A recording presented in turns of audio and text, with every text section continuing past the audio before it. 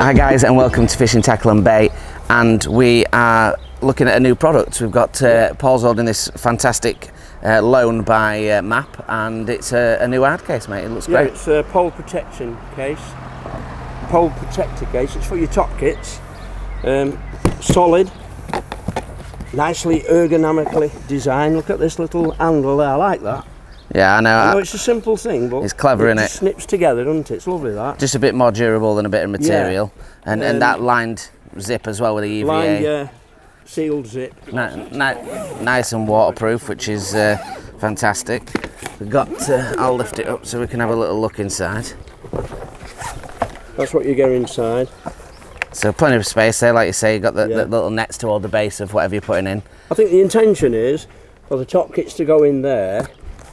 And obviously you'll get as many as you want in there. I mean, some of you lads have probably got about 20 top kits anyway. Yeah, you fit your one-piece kits as well. It would accept a few tubes, I think. I think so, just to make it extra safe. But you'd definitely get 2 big tubes in there, I reckon. Yeah, or loads of little ones. Or even them little ones. And just to protect them a bit more, because unless you put them all together solidly, there'll be a lot of moving about involved, won't there? Yeah, and I think the margin poles that would also be pretty decent. You could probably get 2 in there, 2 side, and then the rest in there. You could double layer them. I reckon you could get 10 either side, to be honest. Yeah, you could use it as a margin pole kit, really. Just take your margin pole and your few top kits and your cupping kit. Could all go in there, couldn't they, instead of having a separate rod bag. And that is your separate rod bag. Nice big strap as well, mate, which not a lot of them have, do they? Some just have this front handle. Yeah, carrying handle. And then this one's got the top handle. And but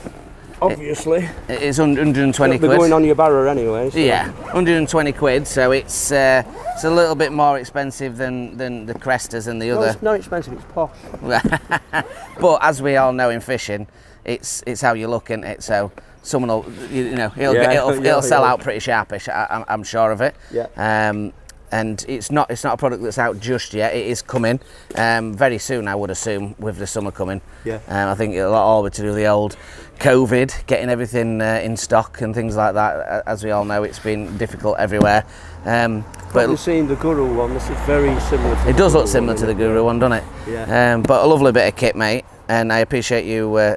Let me have a look round it, because it's always good to show people what's coming out. And so if you're in the area, get yourself down to Fishing Tackle and Bait. Absolutely every time I come in here, you've got more stock. It's absolutely rammed in here. So we really appreciate showing us some new stuff.